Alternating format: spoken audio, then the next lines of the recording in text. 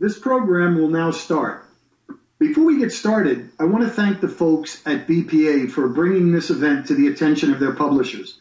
They do great work, and this program is just an indication of the commitment they have to help their publishers succeed.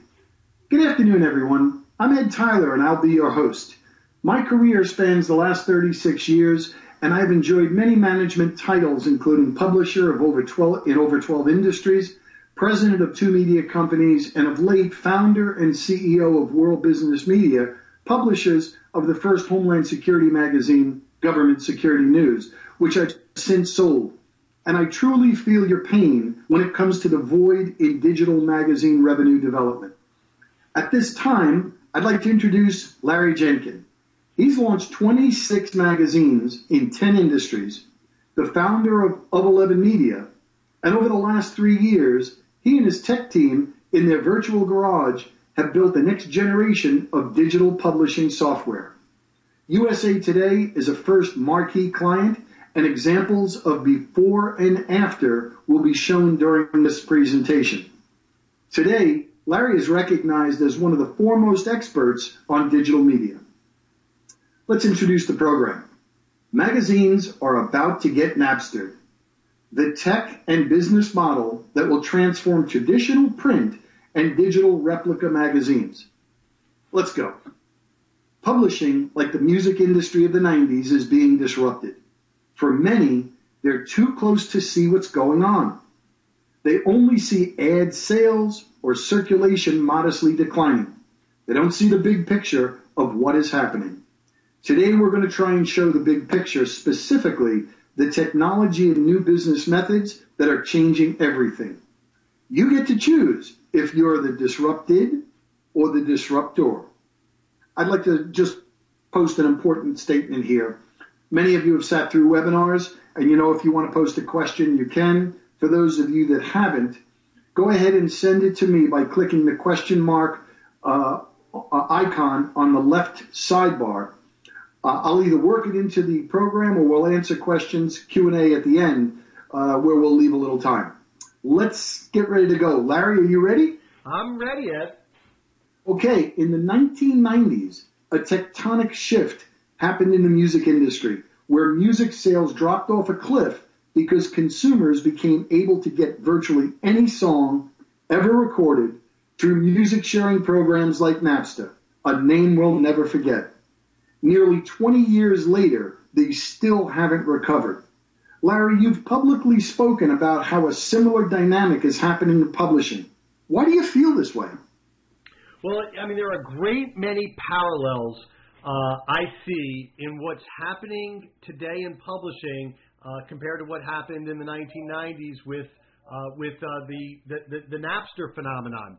And if you think back to that time when Napster came about, what most people don't realize is that over a period of a decade, now that's not a short period of time, but you look at where the record industry was in the beginning and at the end of that 10-year period of time, and half of the sales were completely lost. And what is happening, you kind of said this in your intro, Ed, where magazine sales and readership are gradually declining. And so it's not like it falls off a cliff, but when you look back over a period of time, the change is massive. And what I've been able to see is that, when you look back at the music industry, you had these Virgin megastores and the Tower megastores. Literally every shopping mall had a We3 or a Sam Goody record, not to mention all the mom and pop record stores. And today, they're all gone. And so what's really important is to learn the lessons of this, so when it comes to our industry, the magazine industry, that you can learn that lesson so that you can compete, avoid it happening to you, and even better, take advantage of the opportunity that's present.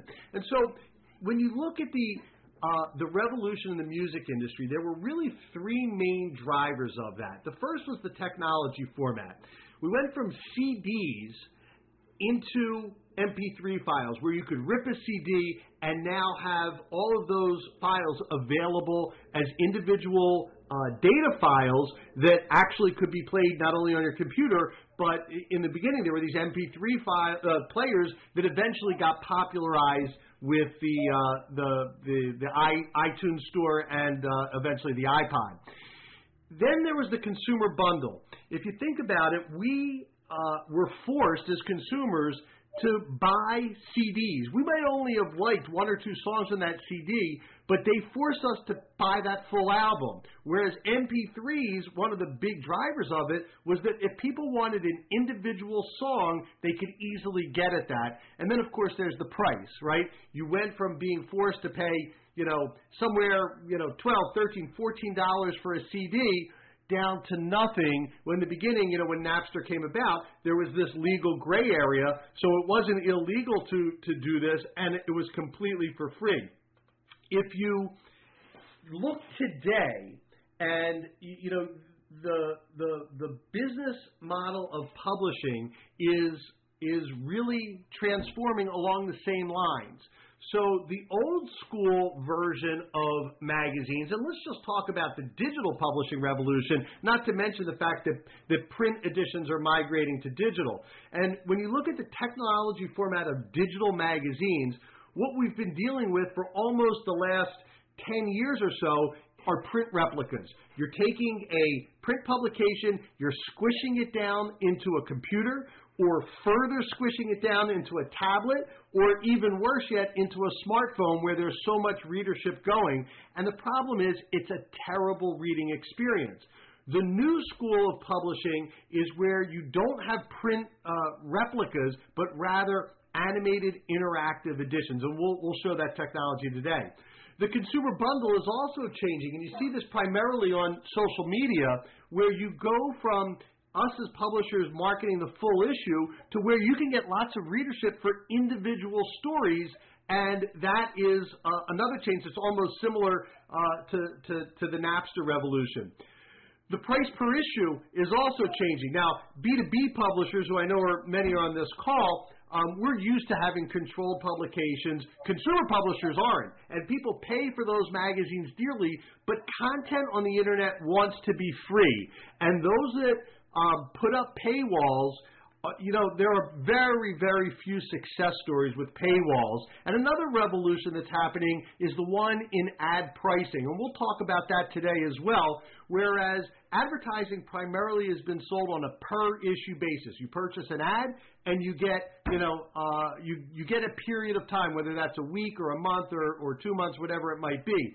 Now, on the pay-per-performance basis, it's a revolution that's really driven by what Google has done, where advertisers can buy ads, pay only on performance, and do that with the benefits of a magazine. So those are some of the things that I really see that are apropos comparisons to what happened with Napster, Ed. I'll tell you, what an eye-opening comparison. And to go a little further in this comparison, people in the music industry were blind to the MP3. It wasn't until 2001, with the advent of iTunes and the iPod, that they realized they were seeing the future of music. Is there a parallel, a similar technology assumption publishers are making that they won't be able to recover from until it's too late? Absolutely. I think that is digital magazine software. When here's a great example. Right now, and I talk to a lot of publishers, and publishers will say, well, we're getting away from our digital magazine, and we're focusing on our website, or they're trying to make money in all these different ways that aren't their core product, because you know what? They got to pay the bills. They got to keep the lights on, and so they'll get into events, and they'll get into native advertising, and they'll do all these other gyrations because they're not able to make money digitally. And what they make the conclusion of is that people don't like the digital magazines, and it's because, and I'll give an example here in a second, is that digital magazines, especially these print replicas, are a horrible experience. And it makes me think, Ed, back to the days of, I don't know if you know this, or many people don't, is that Kodak invented digital photography. And you think now that the people who have popularized digital photography, companies that are worth multi-billion dollars, like you take Instagram, which was bought by Facebook, or companies like Shutterfly and others who were really GoPro, with the camera that had a very successful IPO. And what happened within Kodak when they developed this technology, I believe it was in the 60s, that they looked at it and said, this is a non-starter. It's horrible. It's expensive. People aren't going to, it's complicated. And so even though they invented it, they were not the ones who popularized it because they abandoned it and they paid the ultimate price for that. And the lesson that we all need to learn from this is that technology evolves. You have to look a little bit ahead of where this is going to be in 6 months, 12 months from now. And I think that that's a real big lesson. And let's get into that. Let me kind of show you some examples so that eyes can be open as to where the digital magazine software has evolved to, if that's okay, Ed. Absolutely. That's perfectly timed. All right, so let's do this. I'm going to pull over here. Let me see. Let's do this. I'm going to pull over. On the screen here, you'll see an issue you mentioned at the top of the show, USA Today, right? Now, we work with USA Today in their magazine group. They publish about 18 magazines a year. And this is the magazine that we got from them. And if you look at it in this basic page replica software, now, by the way, when you see this screen, this is on a 27-inch huge monitor, okay? And I don't even wear glasses, right? I can't read these ads unless I do something like this, right? And when you start to look and you get into editorial, let's just go to let's go to an editorial page. You have to do this kind of thing to be able to see it. And the problem is, readers, unless this was life or death material, nobody's going to do that. And let's give a separate example, because we all know that the digital readership is being driven by the smartphone. So what I'm going to do here, if I can do this in a second, I'm going to pull up my smartphone replicator, and I will do this here. Don't try this at home. So hopefully that comes up. So now what you're looking at on this screen is an iPhone 6 Plus, so the biggest iPhone that there is. And if you look at that, it's unreadable, right? Unless you do this kind of manipulation on your phone, and that's literally only a little, 2 paragraphs. What happens when you go to let's go to a full editorial page. Okay, you're going to read that? It's impossible, right? And this is why when you look at statistics and say, well, people don't spend time with my digital magazine, or we don't have great open rates. Well, the reason you don't have great open rates is because they opened it initially, they saw this kind of experience, and they hated it. They're not willing to do this kind of thing in order to be able to read the pages, and so they don't open it anymore, and they don't view your digital issue, and you look at it and you make the conclusion that people aren't interested in that. And, it reminds me of a story that my old mentor, Bill Bartman, who at one point in time was the 25th wealthiest individual in the U.S., I went to work for him, and he said, Larry, 70% of our business comes from Canada. What do you conclude based on knowing that? And I said, well, Bill, Canada obviously loves your stuff, and we should spend more time in Canada. And he says, that's the wrong answer. I said, okay, why? He said, the reason 70% of our sales come from Canada is because I spent 200 days in the last year traveling and speaking through Canada. The results are only because of that effort. Doesn't mean that Canada is any better, or they might be worse than other markets. So statistics lie. And let's talk about the experience. So I'm going to pull this off the screen, and let's talk about, or let's show more likely, what happened with the USA Today when we put it into our MagTitan software. So the first thing you'll notice is that the software is single page, right? But the cover looks exactly the same, right? So let me show you what happens. I'm going to reload the page here, and you'll see the experience when they come to the USA Today Home Edition in Mag Titan. Right? Pretty cool, huh? And let's go through. I'm just going to give a couple other quick examples. Then we'll come back to the USA Today.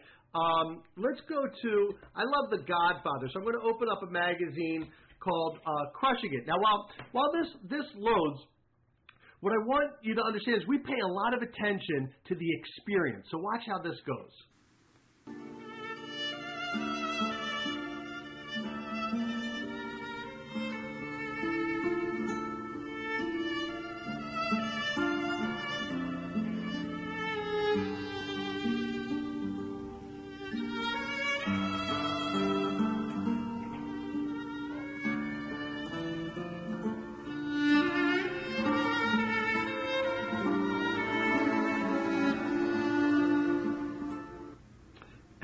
I'll give you another example. This is a trade magazine for the legal cannabis industry, and you'll either be appalled at this or you'll get a chuckle out of it.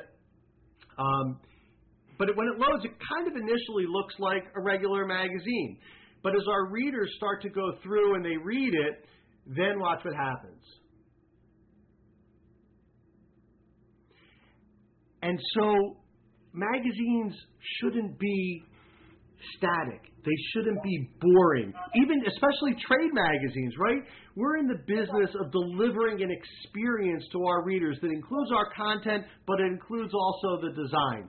And let's go back to the USA Today. I want to show you a little bit about the future of the magazine so you can see when it's presented in a way that's a great experience, how, one, you can gain a competitive advantage, but also how readers will adopt this, just like digital technology for photographs took a little while.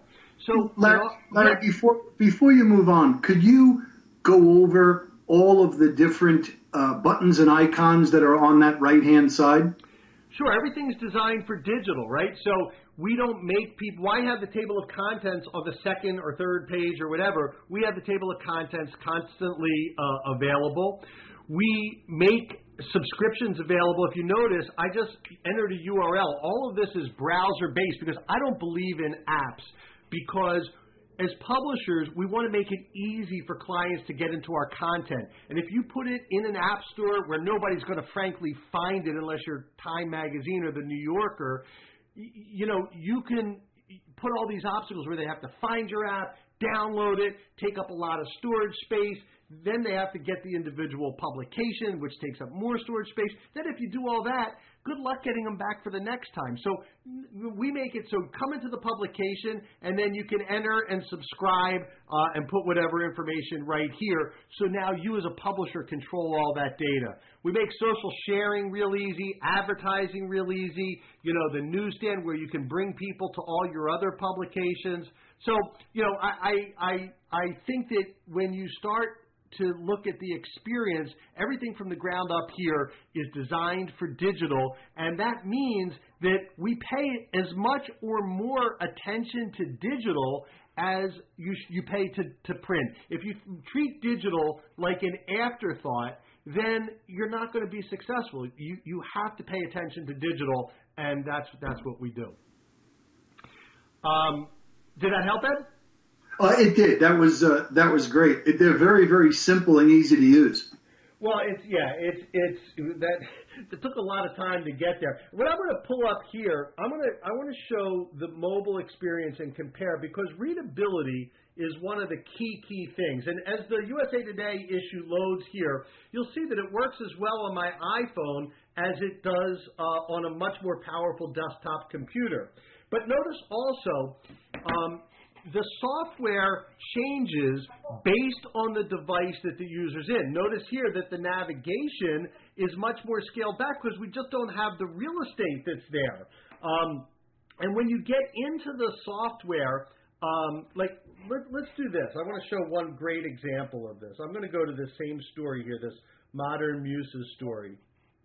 Now, if we were to compare this, let me bring in, just so you can see the transformation, I'm going to bring in here the original USA Today issue. And I'm going to flip forward to this Modern Muses story. Now, USA Today has beautiful design. There's no question about it. But we had a fundamental problem in the transformation that gets to the reader experience. Here you have a 2-page spread. Now, forget the fact that the text is unreadable because we're squishing things down. But how do you create this tone, this feel in digital where we don't have 2-page spreads, because in digital it doesn't make sense. 2-page spreads only are a replication of print. So what we've done here, and you can see it, is we've taken and used an animation to create this similar experience, but one where the text is readable and where it has that beautiful magazine-like experience. But now watch this, Ed. Here, in the bigger desktop version, this Modern Muses story is one of 10 pages. But if you look here, and I know you can't see it because it's too small, but on the iPhone, it's one of 23 pages. So what we're not doing, let me show you what this means. So if we go to the second page, and I flip down to the second pages here, well, they sort of look similar, but they're actually very different.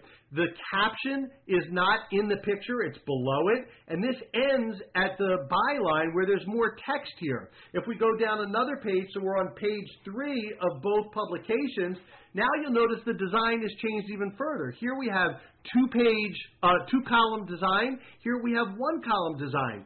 But let me ask you this, Ed. I mean, as you look at this, could you read it? Do you need to zoom on either of these to be able to see it and to be able to read it? No, I can definitely read it, and I actually spend an awful lot of time on my iPhone. Unfortunately, a little frustrated because a lot of the things on my iPhone I can't read. That's right. But on yours, I could read this story. Well, that's right. And so what we're not doing, this is part of, well, what we are doing is we're taking each page, and the software, the MagTitan software, is dynamically redesigning it into 318 different sizes, so that regardless of the device, regardless of the browser, regardless of the resolution that is set, as you can see, this is really a phone. It's my phone, right? It doesn't matter. It adjusts it dynamically. And so when we look at the future, the other thing that people make the mistake and say that, well, what you've done is responsive design. It's not. What responsive design is, if you start to look here, is this infinite scroll pages. And let me kind of go to some different stories here. As I flip through this, when you think of responsive design, you lose formatting, and that means you lose ads. And when you lose ads, that means the only ads that you are able to put in there are banner ads. We have preserved the page so that when you have ads in here, you have beautiful full-page ads. And that's really key to being able to have a sustainable business model. So I could go on and on, but hopefully this kind of illustrates what is capable with this next generation of the software. Larry, it's crystal clear that any editor would love to get their hands around this platform, taking their static content and making it almost TV-esque. But we're talking to publishers today. What about the money?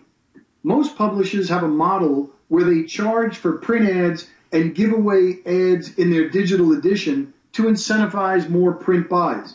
Very few publishers, unfortunately, are making money with digital advertising. Yeah. How do you address the financial side?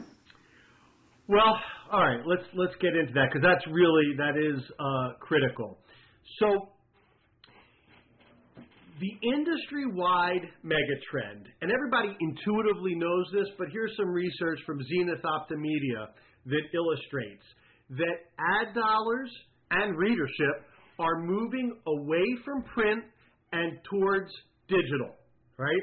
And so if you look where magazine and newspaper advertising are the only medium that are actually declining in global ad spend.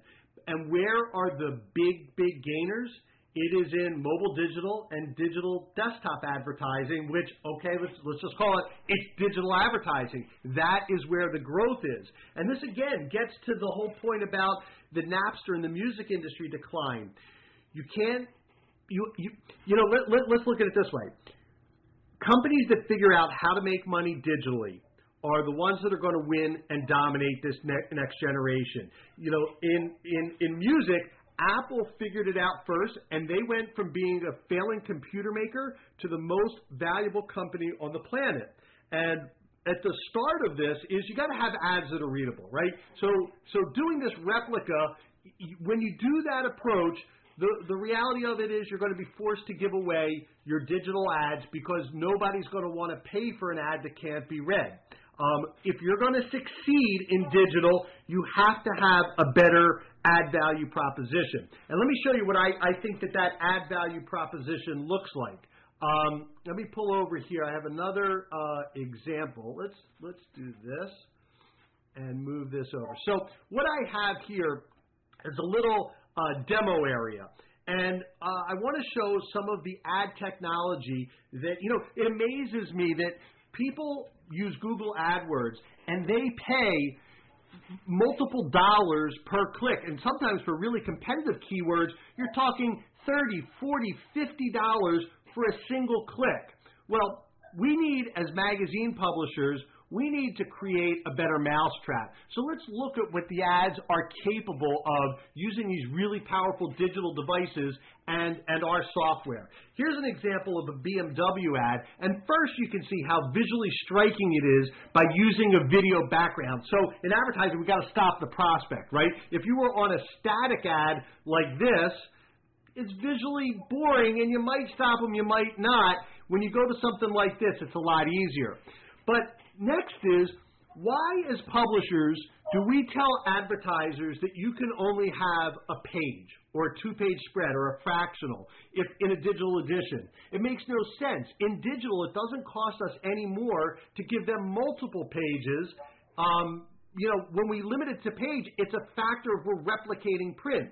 So we say, using our technology, Mr. Advertiser, you can have an infinite number of pages, and oh, by the way, they're interactive and you can do all these things. So let's look at that. So here for BMW, the reader can say, wow, what kind of car am I interested in? Let's say they pick an SUV. Well, they click it. Now they're on the second page of the BMW ad, all about SUVs. They could select their desired price range. Let's say they pick the middle price range. Now they're on the third page of the BMW ad with all the models in their price range. They can click any model and see what it's like behind the wheel. Let's pick the X3. I can actually take a virtual test drive. Grab life by the road in the BMW X3 sports activity vehicle. Right? So we give this multimedia experience, and notice how fast it worked, by the way. And then let's say they're really interested. We got a hot prospect. They could contact the dealer. Now, what most people are thinking, well, great, we could put a link in our publication, and digital editions have been putting links in it, since the very beginning. But what the problem with that is, we work so hard to get a reader into our publication. If we put a link and send them outside of the publication, there's a good chance we've just lost that reader because they're not going to come back. And that's bad for us as publishers. On the other side, making that reader leave to go to the BMW website isn't good for BMW either, because the readers are reading our content. They might not want to leave, and a high percentage of them won't want to leave, so they're not going to do it. So our philosophy in building the software is, don't bring the reader to the website. Bring the website to the reader. So watch what happens when we click the contact dealer. This technology, we call it the web window. And now we are actually on the BMW website. Within the BMW ad, we haven't left our magazine. I could flip the pages and with no problem. So Ed, what's your zip code where you're at? 11706. I'm sorry, 11706. Okay. So we're going to get you a new vehicle. So we're going to click search, and Ed, when you're ready to get that new BMW, Haverstad BMW of Bayshore on Sunrise Highway, that's the one you want to go to. They're the closest to you.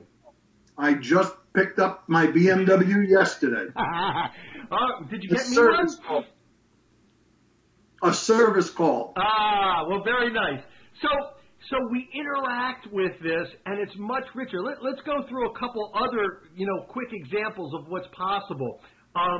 Let's talk about animations, right? How do you make an ad come to life? So I'm going to flip through. Now, for the publishers on the line who are B2B, which is most of you, this isn't going to be a client you're going to get. But pay attention to the technology, not to the advertiser. And this is a movie ad. Look what we did to jazz up the movie ad and catch attention.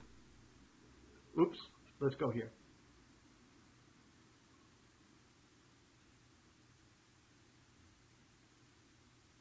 So now I've got the attention. I can click the trailer. I could literally watch a full trailer. Your fans, Danny.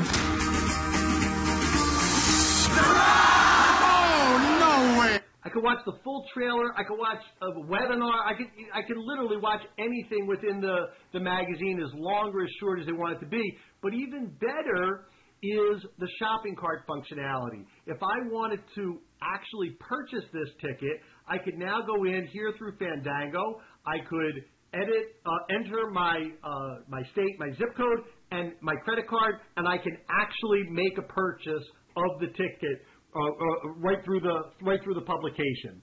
And it's all through their secure shopping cart. It has nothing to do with us. It's just the mechanism to generate sales. So lead generation isn't the holy grail anymore. It's a sales consummation. Here's another example of animations. And this is an ad for JetBlue. And it looks like a video, but this isn't video, so it will totally play on any mobile device and look this way. And you know what? If you're so inclined and you want to shop on JetBlue's website and be able to plan a trip or manage your flight, you can do that. You could actually just go and you could purchase the ticket right through the JetBlue website. So these are just some of the things that are possible. It's a much better mousetrap for advertisers and then eventually for us as publishers, because we're appealing to the advertisers and what they're looking for. Larry, as I saw you show the demonstration, I was relating back to my last magazine, Government Security News. My largest advertiser was a company called Axis. And I think in every meeting I ever had with them, they ask about how could we use more video? How could we use more animation? I wish I had this platform then, but I could see Axis developing something like the BMW ad, where they were using their cameras. They're the world's largest seller of cameras. I could see them using their cameras shooting night vision. I could see them using their cameras shooting from bridges and really tying an all-inclusive story together. So let's move on to what I think the publishers that have joined us today care about. So what do you think the business model looks like for actually making money with digital advertising? Well, I can tell you what it doesn't look like. It doesn't look like banner ads, especially for publishers who aren't Huffington Post or have, 20 million uniques coming to their website. Banner ads, everybody hear this. Banner ads, you hear all this about programmatic and all of this. The average price from a programmatic banner ad on a website today for the publisher is under $1 per thousand. And I don't care if you're getting $100 per thousand for banner ads. If you have 10, 20, 30, 50,000 visitors to your website per month, you are not going to make enough money from banner ads. And worse yet, you are just cannibalizing your business by allowing advertisers to reach your audience on the cheap through banner ads on your website. So I think that is a flaw. What I think is the future of advertising, it looks a lot like Google. If you think about what Google has done, about 1 in 12 of every ad dollars on the planet are spent with Google. And the reason for that is that Google has done two things. They popularized two things that advertisers absolutely love. The first of them is that advertisers love to only pay for results. Google's ad proposition is, if somebody doesn't click on your little text ad, you don't pay. And advertisers love that proposition. The second thing that Google has done is they said, set your own budget. We don't care if you have $4 or $400,000. You know, you can advertise with us. If it's only $4, great. We'll run your ad until your $4 are used up. Then we're going to take your ad out, and you have to pay more to get access to our audience. And I think that we now have built the technology to do that for magazines, but with the beauty and things that you just saw from these ad examples. You know what I'd love to do, Ed, with your permission, is I have a calculator that can show the new economics of advertising. Would that be helpful? I think if you could briefly show the financial model, I've got lots of other questions for you. So, Ed, what you're looking at here is a calculator that is actually, it's publicly available. If anybody is interested and wants to use this, I'll give you my email at the end, and you can send an email, and I'll shoot this over to you. But let's talk about the economics, Ed. So you're a B2B publisher. Let's imagine, Ed, your number of readers. Let's start with that. What's the input of the number of digital readers on a monthly basis? 40,000. 40,000. All right. Now, as with Google, our technology, which is called Ad Einstein, gives publishers the option of pay-per-performance-based advertising. For our publications, we charge $1 every time an ad is viewed. And what we mean by a verified view, you'll hear that metric, is either somebody clicks on the ad or they spend 10 seconds or more on the ad. Because if they're spending 10 seconds or more on the ad, we know that they're reading it to some degree. We did our job as a publisher, and we should get paid. So we charge $1 for our magazines. What do you want? Your audience, Ed, you know, if it's government security news, it is much more exclusive, and you might be able to get, you know, $8 per thousand. But you tell me, what do you want to enter for a pay-per-verified view price? Let's just stay with the $1. So we'll do $1. So here's what this calculates. On the top line here are the readers per issue. So you said 40,000. You go as low as 20,000, as high as 80,000. So you can see different scenarios of how much money you would make in this Google pay-per-verified view model. On the vertical axis, these are how many ads were actually triggered. So somebody could read 20 ads, but we're talking about the ads they click on or view for 10 seconds or more that we actually get to charge them. So let's imagine here in this scenario that a viewer goes through and they only view one ad. Well, you have 40,000 readers, one ad. That means that month, Ed, you made $40,000 from digital advertising through the pay-per-view technology. If more likely, let's say that they view 3, 4, 5 ads, you can kind of see how those numbers change. I mean, this to me is the power of Google, and it's the power of small numbers, right? Because when you say to the advertiser, look, Mr. Advertiser, advertising with us is really cool. You get these beautiful full-page ads. You have all these high-tech features. You have unlimited number of pages, and you're only going to pay if we can verify that somebody has read your ad, and you get to set your own budget. So don't take our word for it. What's an insignificant amount of budget that you can allocate to test this? I mean, it's a superior value proposition. Does that make sense? It definitely does. I think what I would like to do is, you've made an offer to pass this calculator on to the publishers that are attending today. Yeah. That's an excellent idea. They could look at their audience. They could do the calculation and start to look at what the possibilities are. I would like to simply move on to content. Okay. You'll never be successful selling advertising without content that your readers value and want to spend time with. Yep. Let's talk about the content creation side of the business. Yep. What do you see as the model for creating magazine content that works in the future? Well, I've spent a lot of time. You know, we publish over 19 magazines, and this is something that I've thought about a lot. And I frankly, you know, have launched print publications. And the first thing that I would do when I launched my publications, I'd go out and hire an editor-in-chief. I hire a managing editor, and I might have a staff writer or two, not to mention whoever I would use as a freelancer to put together all the content both for my magazine and for my website. And before you know it, you now have a major nut that you have to overcome each month with those salaries and benefit packages that you have to award. In this new world, you know, you have to keep expenses very, very low. Just this past week, Condé Nast laid off a whole bunch of staffers. GQ was the first targeted. But even the biggest publishers are making major cutbacks because as industry income declines in the traditional model, if you can't sell, you've got to cut expenses. So here's the model with editorial. I'm going to show you an example of staffing, all right? And I love this example because if you think like an investor, this is an investor's wet dream, right? The old school model is what you see Inc. doing. And I just copied straight from their masthead. They have one publication and 140 staffers. Now, not all of those are editorial ed, but you have everything, from mid-level management making a couple $100,000 a year to people who are in circulation and everything in between.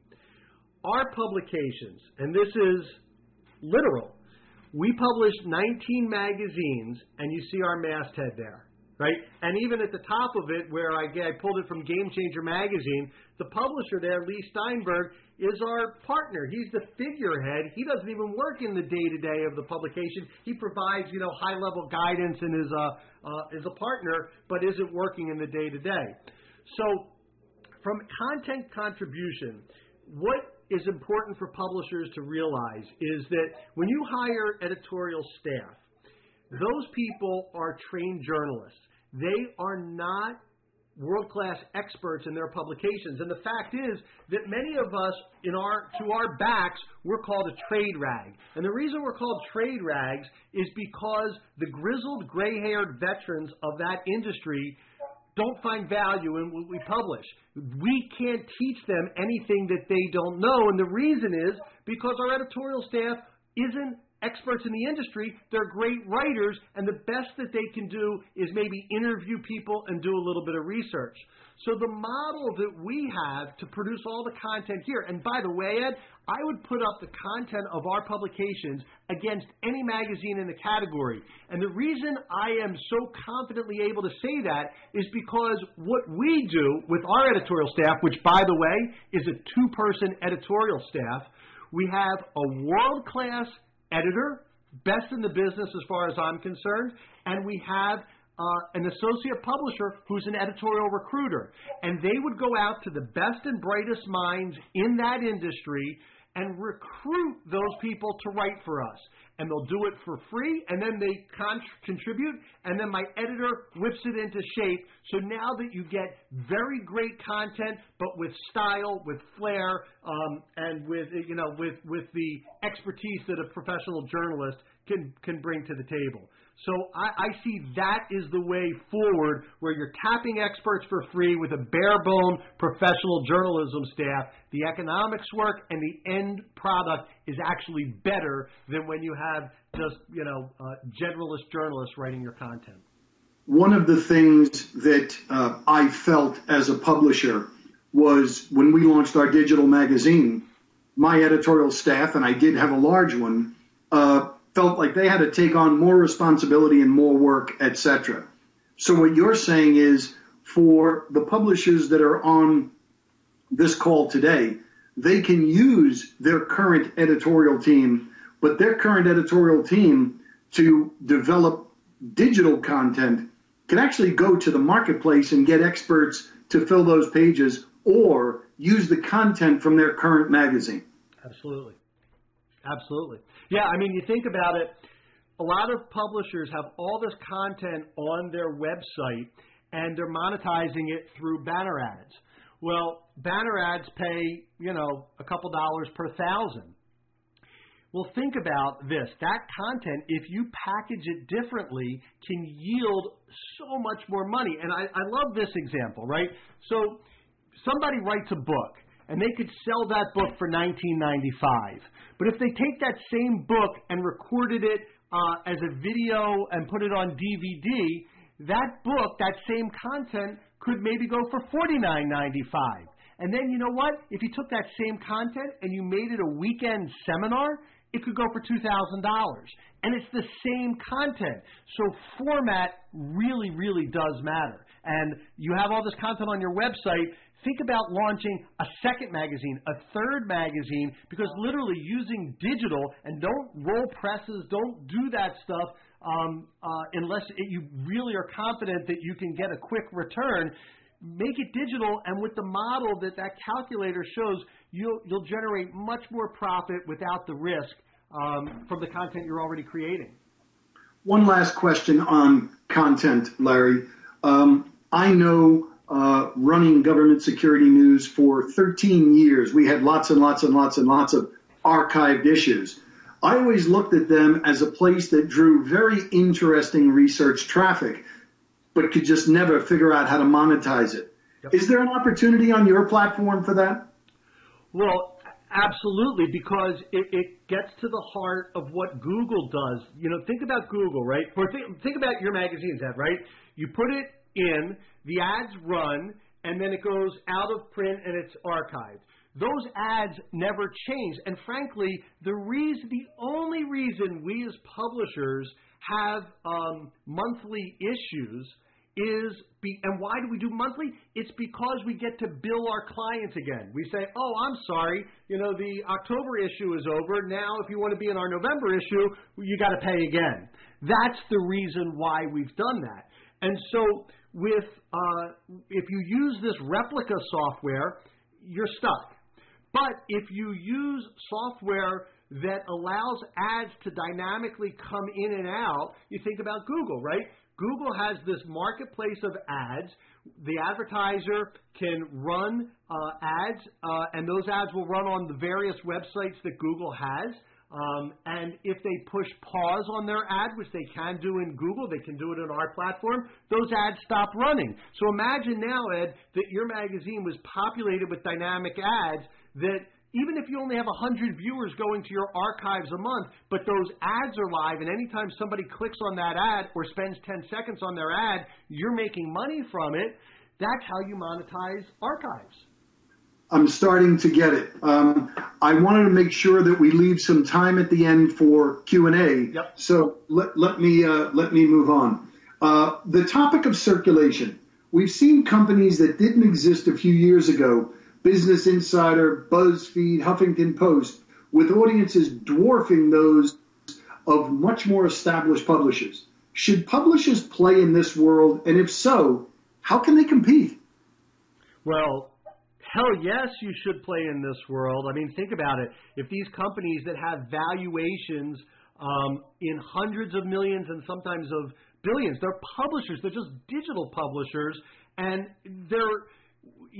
we're stuck in this old mentality that we're magazine publishers and we defend our turf. But why not learn the lessons of what's made them so valuable and co-opt it, because we're ideally positioned to take advantage of that. And so here's how you play in that world, in my opinion. Let me kind of bring back an example here. Let's bring back Crushing It magazine, okay? So first off, when you look here, we borrowed a page from YouTube's business. And if you look here, there's an embed code, right? Now think about this, Ed. Let's imagine you make money every time an ad in your publication is read, okay? If that's the dynamic, you want as many people reading your publication as possible, right? Yes. Okay. So why as publishers do we say the only way you can get access to my publication is to come to my website or for me to send you an email? If I worked, for example, with an association and I gave them an embed code and said to the association, look, Mr. Association, you can take my content, make your website more valuable to your members. They can read it right online. And, oh, by the way, it's completely free to you to do this. They're going to love it. And what happens is you make money off of them embedding your content off of your website, and instead of you saying, oh, I can get 40,000 people to my issue like you did when we used that calculator, Ed, maybe now you'll get 50,000 people to it, and you just made more money for yourself. So using technology to your advantage is really key to circulation. So I guess the philosophy is don't have command and control where everything must go through you. Learn from YouTube. Learn from these viral, you mentioned BuzzFeed, right? I could go right here on, so let's just take this article. I'm going to go to an article. Let's go to Damon John, who, again, we got Damon John to be with us. Damon is the star of the Shark Tank. So let's say a reader's reading this and they go through and they hear the interview and they say, wow, this is really just an awesome story. I want to share it on Facebook. So I go here, I share the story, and I could go on my timeline here and I could just write, love Damon, great story. Right?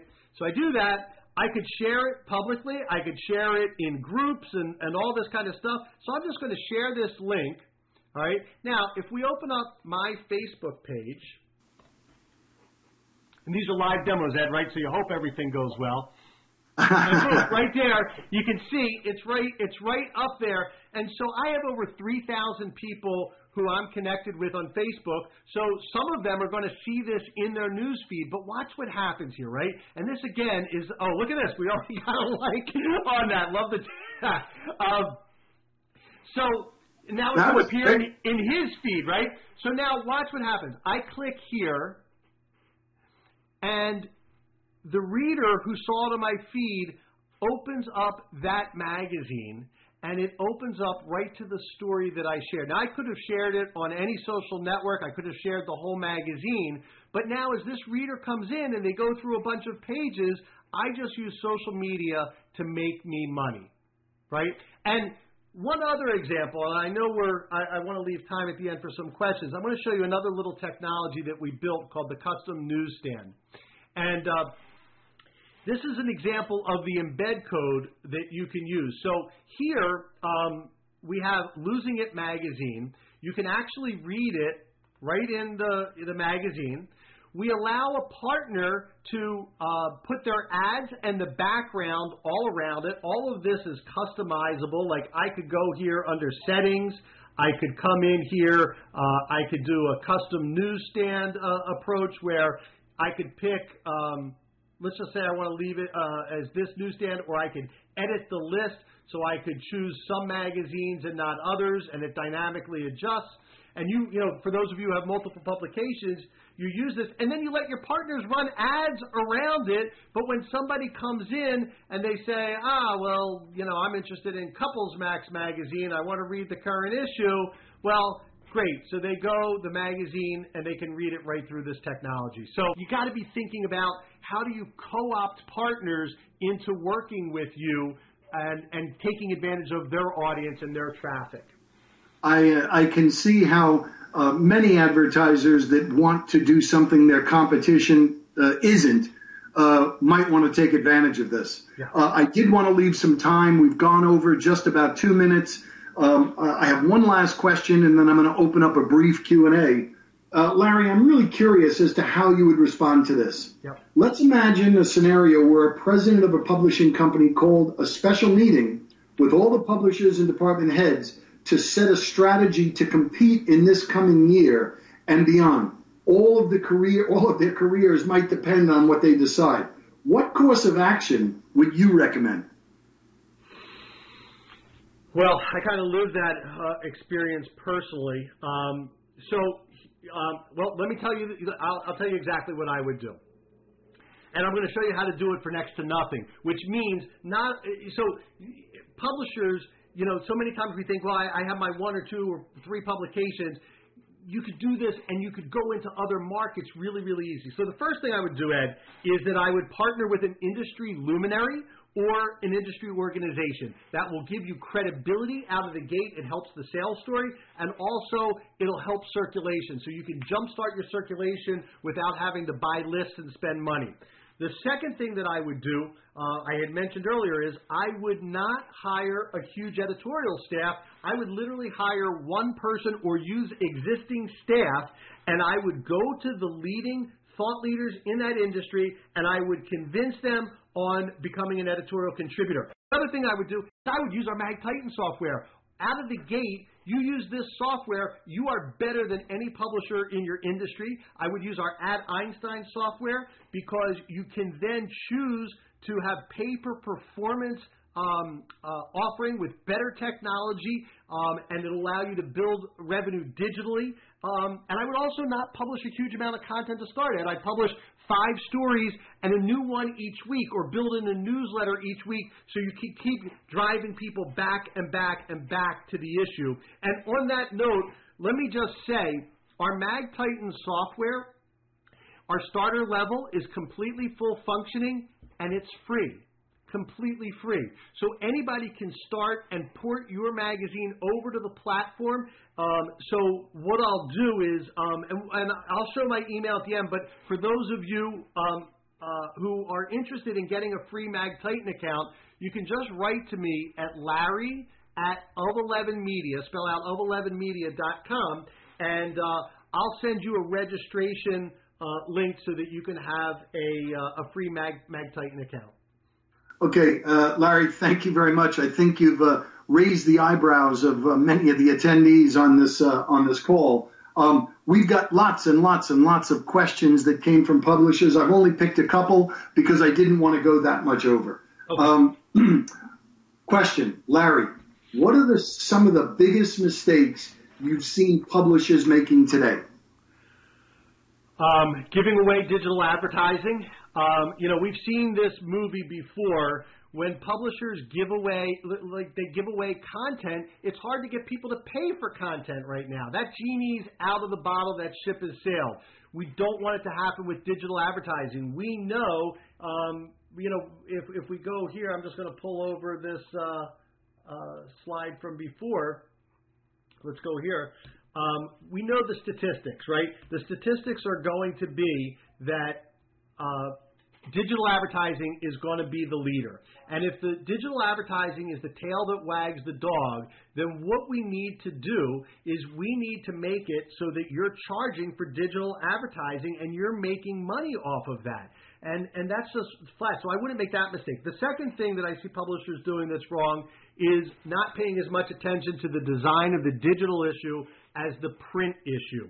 This is a mistake. You have to pay as much love and care to your digital design. If it's an afterthought, people are going to end up not being able to read it, like you see with print replicas. And you know what? If you work with us, you don't have to do the work. You can. It's completely free. You use our software, and it's great. But if you don't have the staff to do that, and it doesn't take much staff, you pay a couple dollars, not big bucks, and our staff will do it. You looked at that USA Today issue before. That's all our design staff doing it. So you got to pay attention to the digital issue.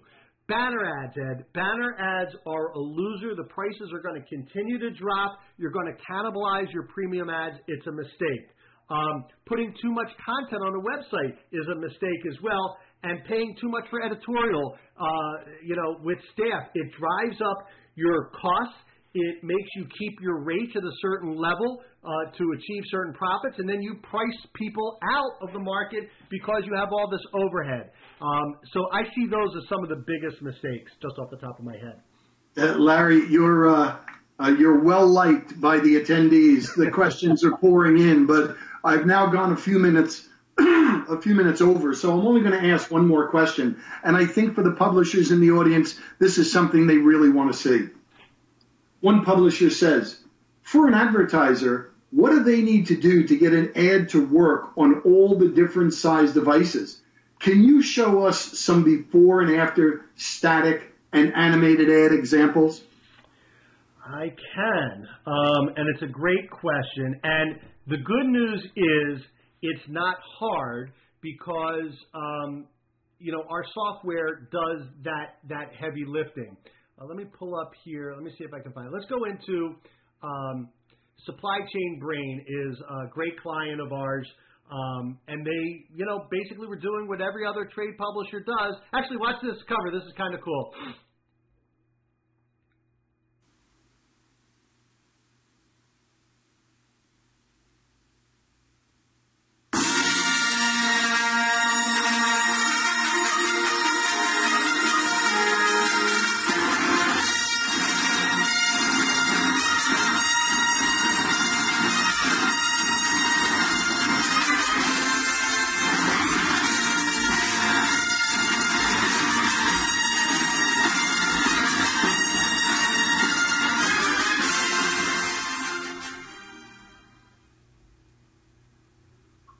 So now the magazine loads. So let's pull this up here. Let me actually, the best way to get here.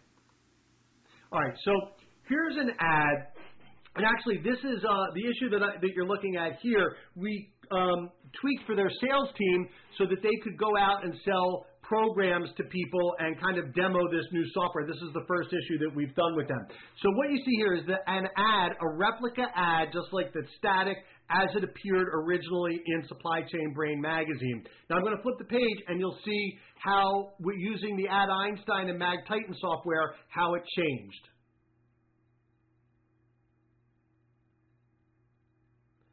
All right, so now first, we had a little sneeze animation. We have a headline here that's very visible, and now somebody's interested, they can click on it. Oh, by the way, as soon as they click, Supply Chain Brain magazine is going to be making money because that's a verified view. So we click on this ad, and now watch what happens. Okay? And if you're interested in any of these areas, let's say I'm interested in logistics. Now it uses the web window, so you're now on the Kenco website, and you can get all about what you're interested in. You can download their white paper, all the functionality that's already on their website. So that's one example. Let's flip forward to another example. Okay, so here's an ad for Purolator, as it regularly is. And again, you can see that when you do a replica, the text is too small. It's horrible. But when you convert it to our software,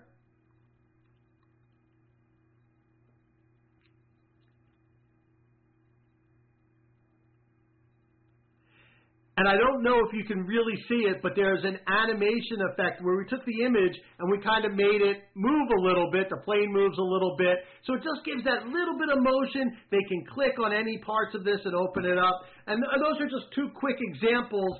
I've got a lot more that I could show. I have this one I loved at the USA Today with a balloon. Do I have time for one more, Ed, or no? You've got about 10 seconds, and then we're going to be signing off. All right, let's see really quickly, because I love this one. Oh, well, and while I find this, are there any other quick questions or no? No, I'm going to give you one last shot at showing a great animated ad, and then we're going to wrap it up. All right, let's go here. I have all these windows open. I have like 50 windows open. You know I get all excited about this because I am part geek here. Let's go to where I know this ad is in the back somewhere. I think it's after this story. So let's go in. So I think we did the same thing here. Let me turn the page. So here's an ad. Again, this was for USA Today's home magazine. So you have a water heater ad, right? And this is what it looked like originally in the publication. And through Ad Einstein, watch what happens.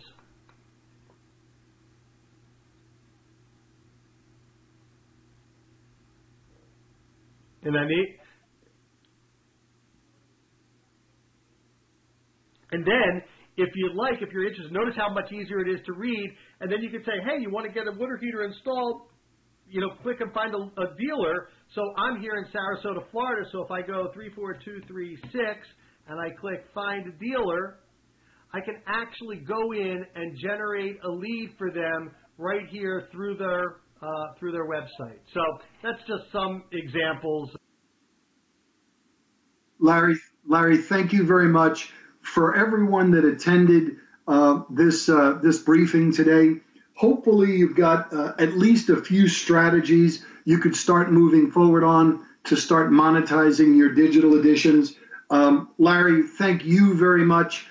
This has given me lots and lots and lots of thought processes for the future. And as Larry suggested a couple of times during this briefing, please email him directly at Larry, Larry, at of11media.com.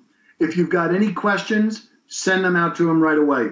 Again, thank you, everyone. Hopefully you've enjoyed the experience today. Take care.